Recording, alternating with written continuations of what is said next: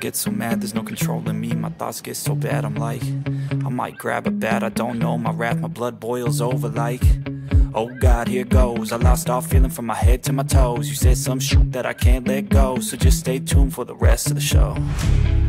So have you ever felt betrayed? Switches how you see things, realize something needs change.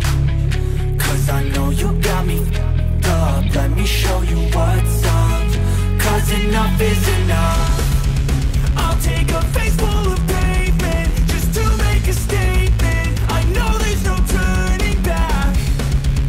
Oh God, adrenaline wasted, so mad I can taste. Right. Shock. Horror. What a decision. What a mistake of the maker. Definitely a goal. Should not have been a goal. A lot of Luton fans are saying that the Trafford jumped into their attacker, but we all know what happened. He saw the goalkeeper coming out and he actually just ran into him, barged him out the way. Right. I've been watching other YouTube channels, and one of them, he actually couldn't speak. It was on just shortly after the match had finished. He just sat there looking, shaking his head at the camera. Couldn't believe it. Vincent Kompany couldn't believe it. The crowd at Turf Moor thought that when it went to VAR it would have been ruled out. But for some unknown reason they said it was going to be a goal. Match of the day were up and down.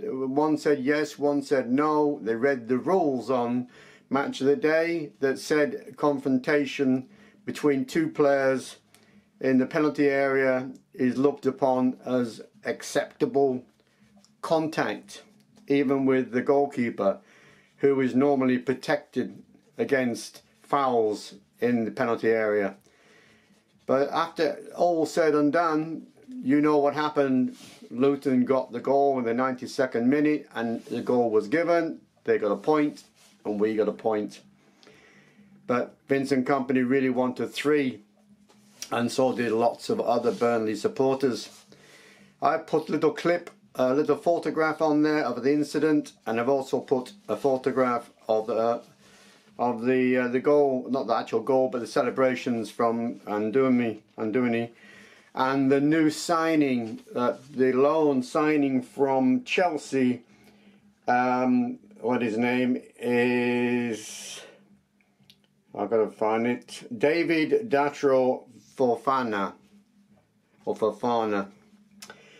He's here to the end of the season. He hasn't got a lot of time to prove himself. Next game up is Manchester City. Hard. Very hard. But anyway, let's start from the very beginning. A very good place to start. 12th of January 2024. This was on Friday instead of being tomorrow, Monday, because of Luton's match replay, FA Cup third round against Bolton. This is Let's Talk Burnley Football Club number 121.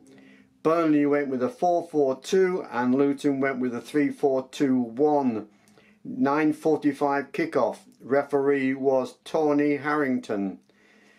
So the previous game on the 3rd of October 2023, Luton 1, Burnley 2.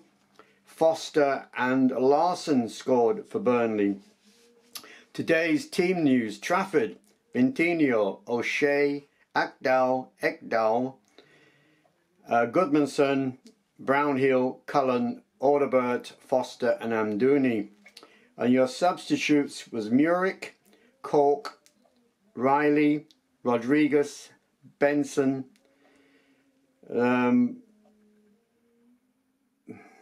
Zaori, Tresso and Larson. Started pretty well. Godmanson was put through and he had a chance in the 7th minute, but he couldn't convert.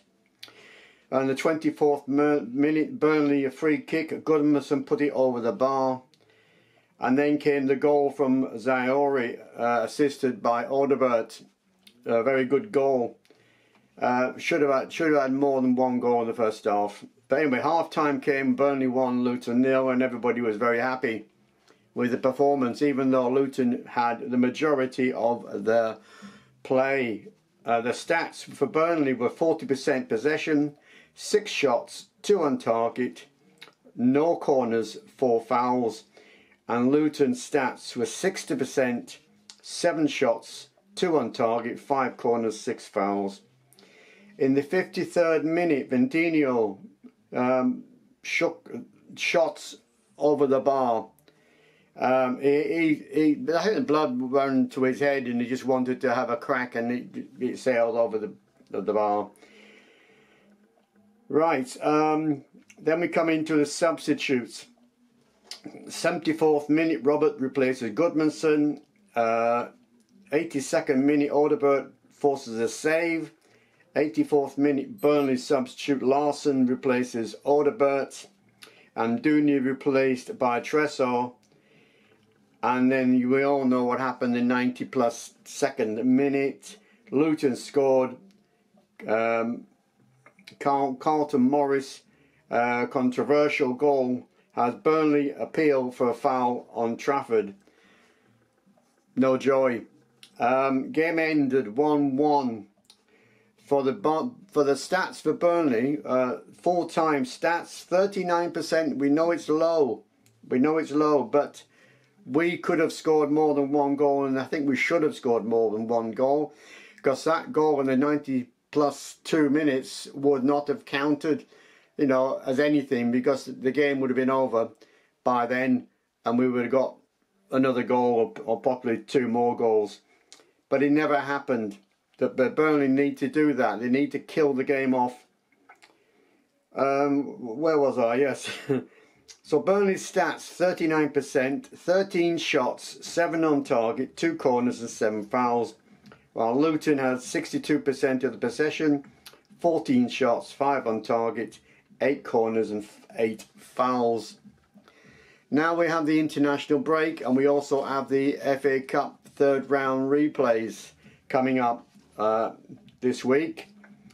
But the next game for Burnley after the international break is Manchester City away on the 31st of January. Then we've got on the 3rd of February we are at home to Fulham. And then on Saturday 10th of February we're away at Liverpool. And again on the 17th of February we're home to Arsenal. Difficult games, but hopefully the new striker Fofana could be involved, and hopefully he will show some difference up front. Right, positions for the league. Burnley haven't gone any further other than 1 more point, and neither has Luton. But 18th position, Luton, played 20, won 4, drawn 4, lost 12, 16 points. Burnley 19th, played 21, won 3, drawn 3, lost 15, 12 points. And Sheffield United, who are playing, I think today, Sunday, played 20, won 2, drawn 3, lost 15, 9 points. We've also got transfer news, possible midfielder, Papa Gaib, midfielder from Marseille. We also confirmed the signing of the loan Fofana, the striker from Chelsea. So hopefully after the international break, Burnley can start to gather points. They need every single point they can get. I mean, I don't know whether you feel out there, the Burnley fans, whether this is going to be an exercise that's not going to work, and Fofana will not do the job, or will he do the job and get us out, some way out of this bottom 3, even if we get into 17th position. There's no shame in that, and start afresh next year, or this year, in August. Well, that's it for now. I always say keep the faith. I'm still confident that Burnley have not conceded this league. I think they'll be trying with every breath. I mean, Vincent Kompany said that now he's now going to tell his players that now every game is got to be fight. You have to fight now for your place in the Premier League. Well, that's it for now. I'm going to say up the Clarets because I'm a Claret and a believer. All the best, Dan. Up the Clarets. Come on, lads. We can do this.